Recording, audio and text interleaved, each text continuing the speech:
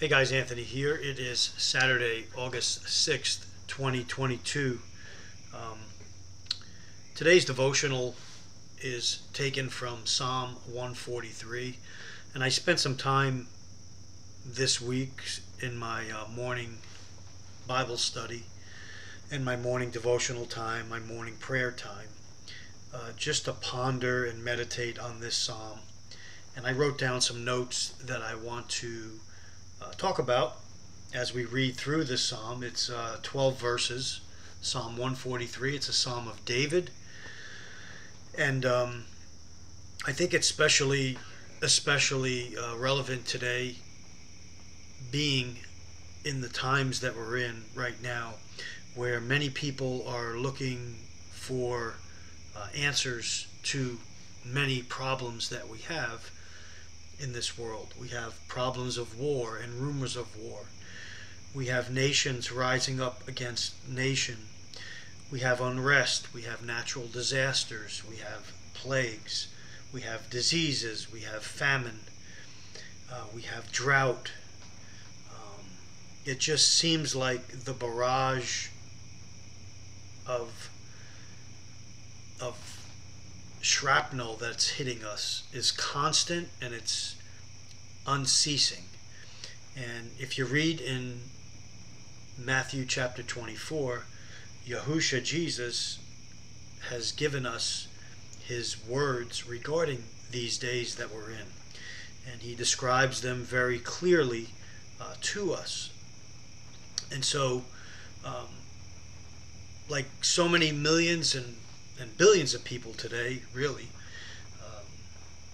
because the Bible says the whole world, meaning many, most of the people, will follow the path of the evil one, the one that is temporarily allowed to rule this world. He doesn't rule it in the sense that he usurped it from Yah. He rules it in the sense that he's allowed to rule it, and this is allowed to play out, and it has to play out. But everything is according to Yahuah's plan. And that's what we have to understand as we go through these terrible times that we're in today. And so let's read Psalm 143 verse by verse, and I'll just give a few comments on it.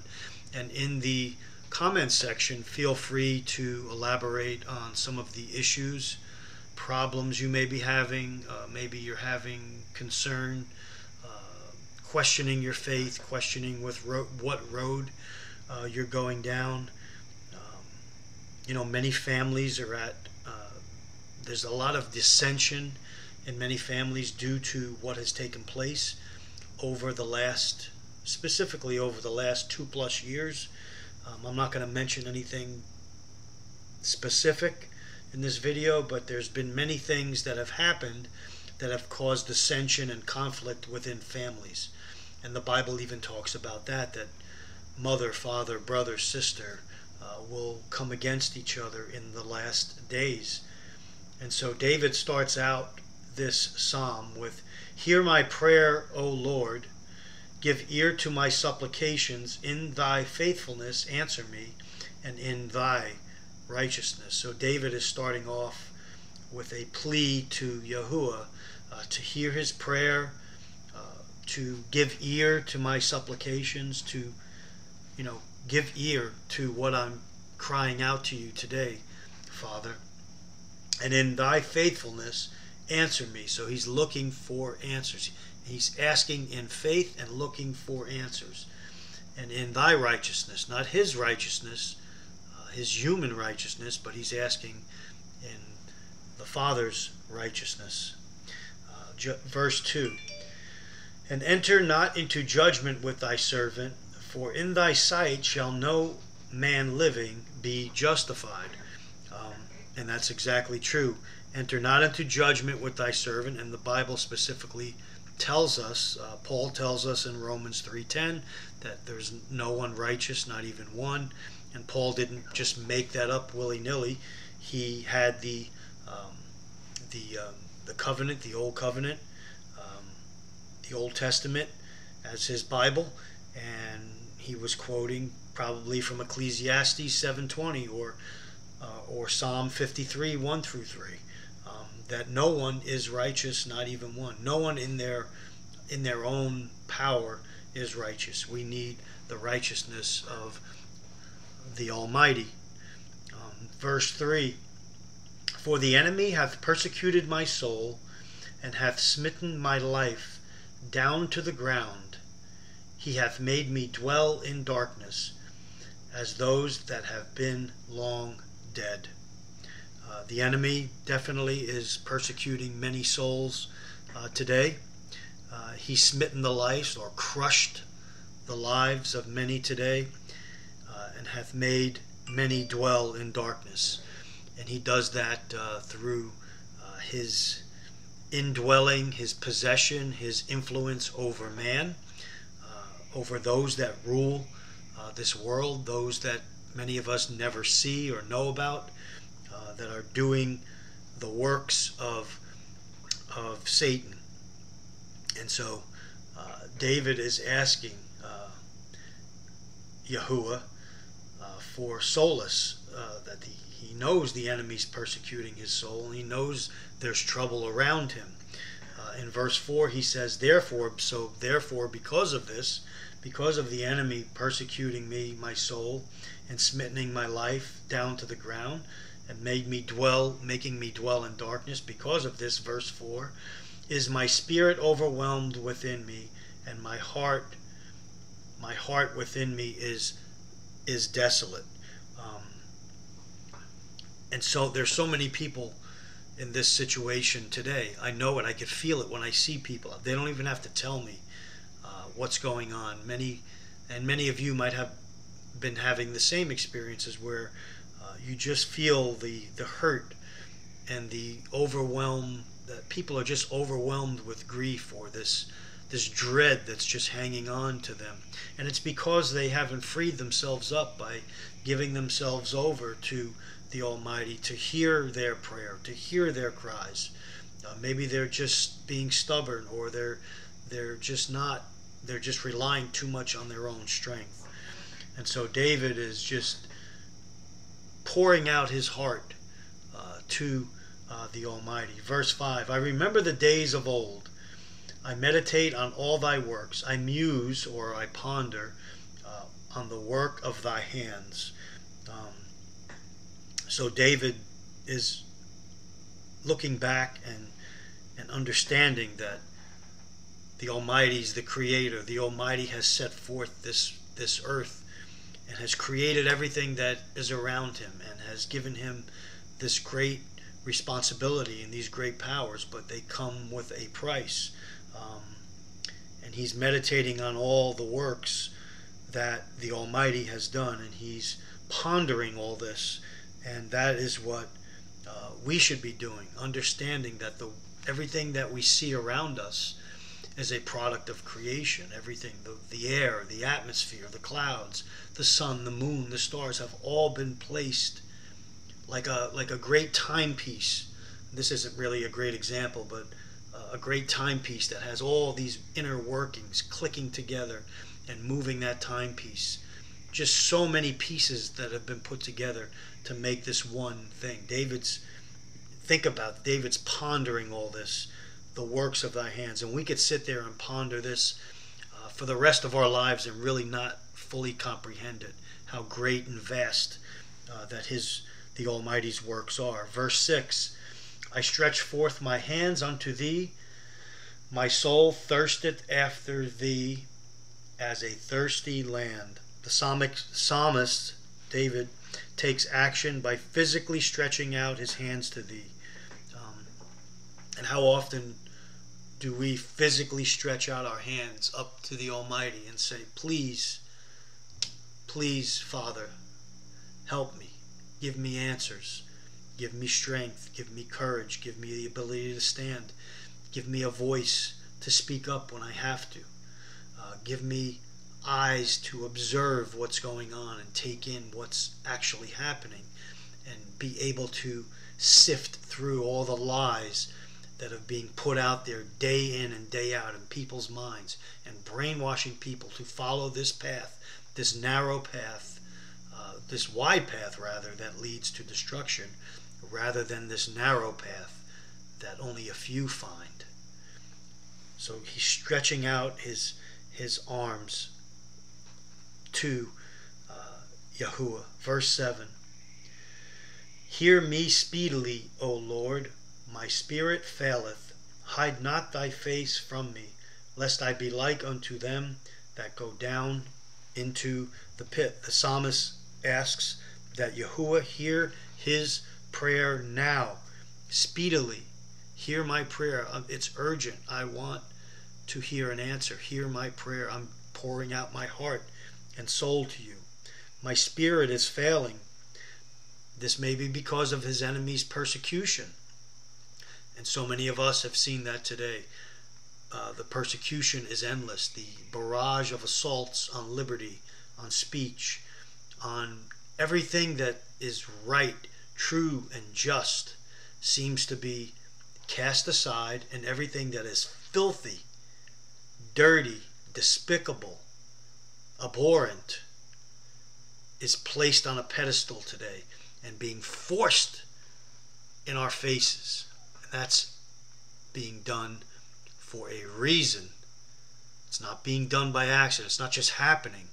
Governors and leaders and mayors in our country here and around the world are doing it because there is an agenda, an evil agenda, and they are working for the evil one. Make no mistake about it. It doesn't matter where you go in this world today. There's a collective mindset amongst leadership today, corporations today, many corporations, not all, but many, even in the clergy, even in the so-called church, the denominations. There's a giving over to this evil, and there's an agenda being pushed, and the rise of the false prophets will be here, because Jesus tells us in Matthew that many will rise and say they are, I am Messiah, I am the Christ, I am the one, perform all these good signs or miracles, if you will, and many will believe them. Okay? So there's so much going on, and we could just hear it in David's spirit, that he wants answers speedily. Verse 8. Also, let me go back to verse 7, where he says, I be like unto them that go down into the pit. Once you die, there is no more prayer for you. Once you die, you go to sleep. There's no more prayer. It is now, while you will have breath in your lungs, that you could lift your hands to the Almighty and ask Him through His Son, Yahushua, to give you direction and guidance and free you up from the bondage that you are in right now. Verse 8. Cause me to hear thy loving kindness in the morning, for in thee do I trust. Cause me to know the way wherein I should walk, for I lift up my soul unto thee. Wow. So David's pleading with Yahuah to have loving kindness towards him, to have this mercy towards him. Not giving him what he deserves, but having mercy, laying himself out in the open to Yahuah in the morning. And that's primarily when I study, and many of you probably do the same. It's quiet. Many of the birds are not up yet. Everything is still. Your mind is fresh from a night of sleep. And you could just sense the presence, and at least I can. I could just sense the presence of Yahuah in the morning. And the psalmist states that this is when he makes his prayers to the Most High. And he asks Yahuah to direct his paths. Cause me to know the ways wherein. So he's asking for direction, for guidance. His soul that's being persecuted by the enemy is now an offering to Yahuwah. He's offer our souls, offer ourselves to Yahuwah. And David was known as a man after Elohim's own heart, after God's own heart. Um, was that because he had this special righteousness in him? No. It's because he understood his shortcomings and that his own righteousness was not enough, and he needed the righteousness of Yahuwah, and he understood that. How did he prove it? By following Yahuwah's commands, by doing his laws, by understanding his precepts, by following his word from beginning to end, from first to last.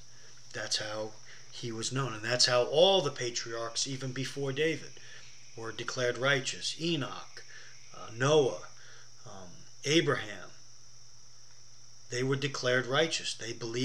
Abraham believed God, and it was credited to him as righteousness. He understood the law. The law has been there from the beginning. The commandments have been there, and the patriarchs knew them, and they followed them, and they were declared righteous. That's how Noah was declared righteous amongst the heathen in his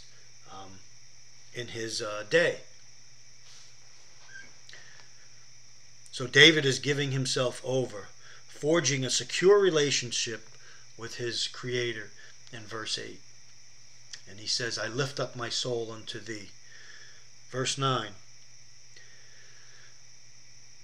Deliver me, O Lord, from mine enemies. I flee unto thee to hide me. So David is saying, teach me to do thy will. Something most of us, or most people, never ask. Teach me to do thy will. They are instead interested in doing their own will. Many people today are marching down the path that I'm my own person. This is my body. I can do what I want with it. This spirit of the Antichrist that is in people today is just overwhelming to me. And when I witness it, and I'm witnessing it in almost every turn of every corner, every channel that you put on TV, every movie that you see has some form of this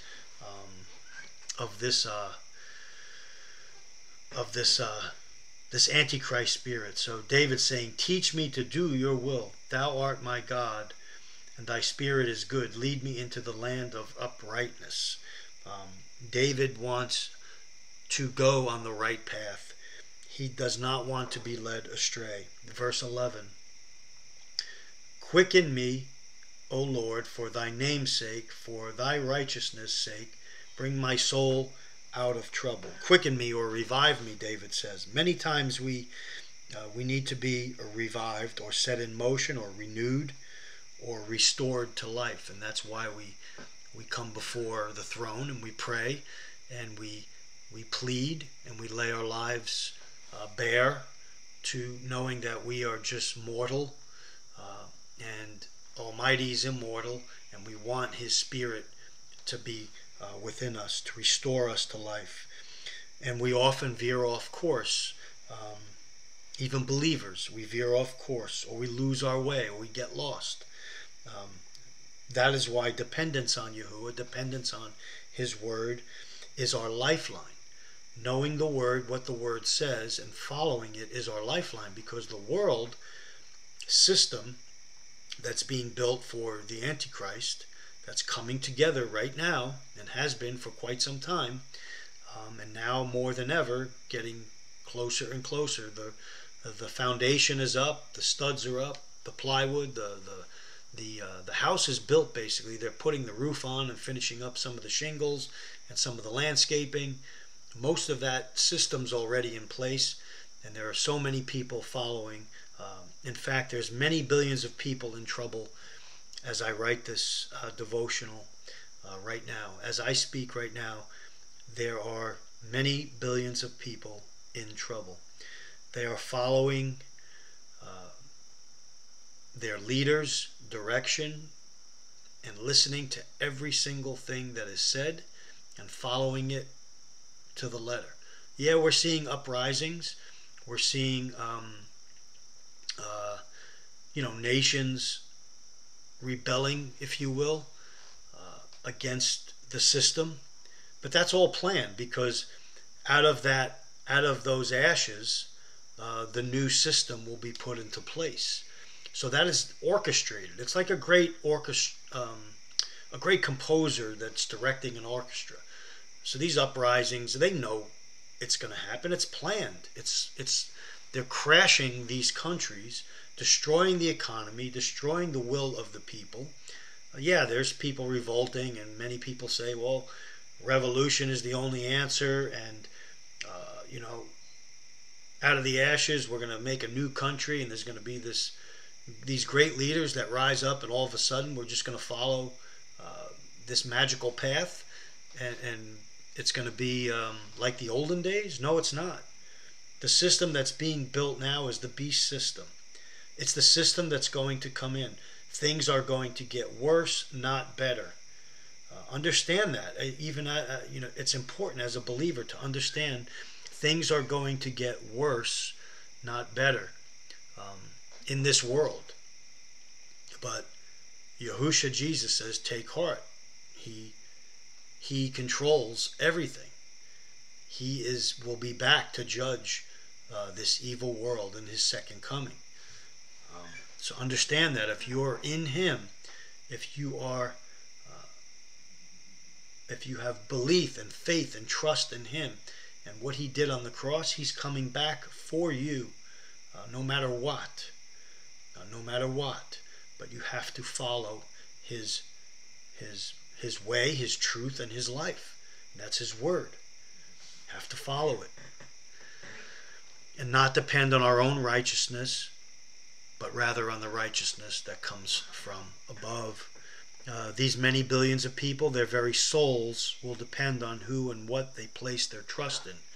Unfortunately, much of the world, let's put it that way, is going to follow the way of the Antichrist or the beast system that Revelation chapter 13 talks about.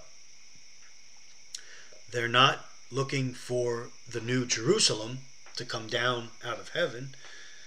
They're looking, they think they're looking at a system that's going to be this great utopia on earth, maybe that worships the environment, or where all religions come together. And we can see that footprint being built right now by the current Pope.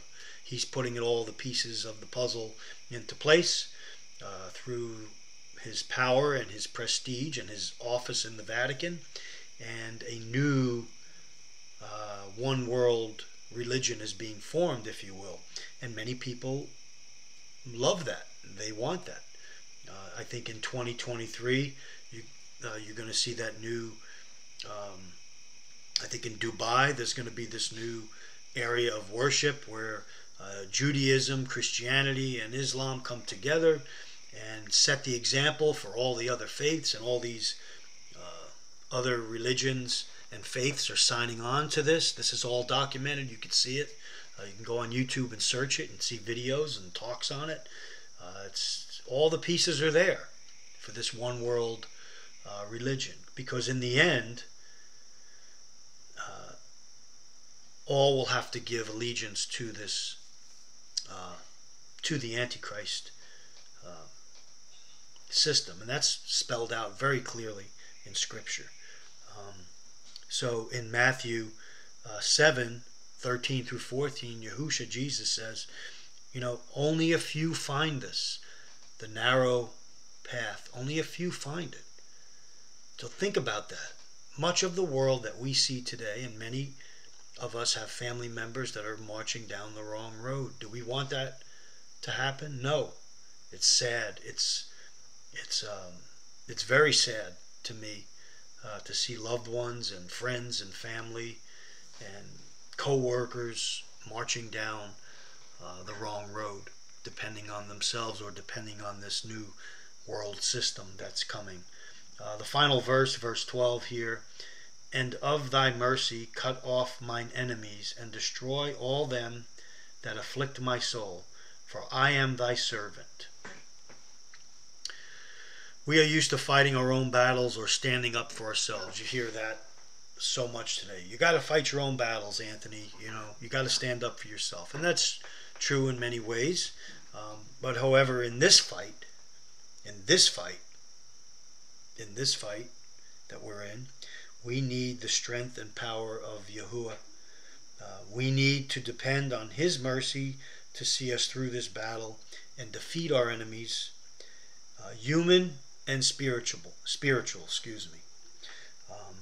The Bible talks about principalities and powers and darkness in the heavenly realms, or the other dimensions, that our world leaders have tapped into. So we need both human strength to stand, but more than that, we need physical strength. We need armor. The armor's in the Word. Okay? We need to put on the armor and wield the sword of the Spirit that Scripture talks about. But we need to know what it says, and we need to be following and setting this example to be set apart. Like today is the Sabbath. Okay? It is from creation. It's what sets us apart. It's how He knows His followers, His believers. Yes, you need Yeshua for forgiveness. You need Him. He's the only way to the Father. Yes, but you are showing you who you are by being set apart. And so people are going to know that Anthony, or whoever, name yourself, he's a follower of the Most High. He's set apart. That's how you'll be targeted. That's how we'll be targeted in this system. It says it quite clear. We're putting ourselves out there. We're going to be targeted. There's going to be a fight. There's going to be battle. Okay? Many souls are afflicted as I write this, but how many will return from dependence on this world and ask Yahuah for mercy through His Son Yahusha? How many will actually turn before then? Jesus says, Yahusha says in Matthew chapter 24, that the word is going to go out. The gospel, the good news, is going to go out into all the world during the end times, during the tribulation even. Well, who's going to be delivering that? Believers.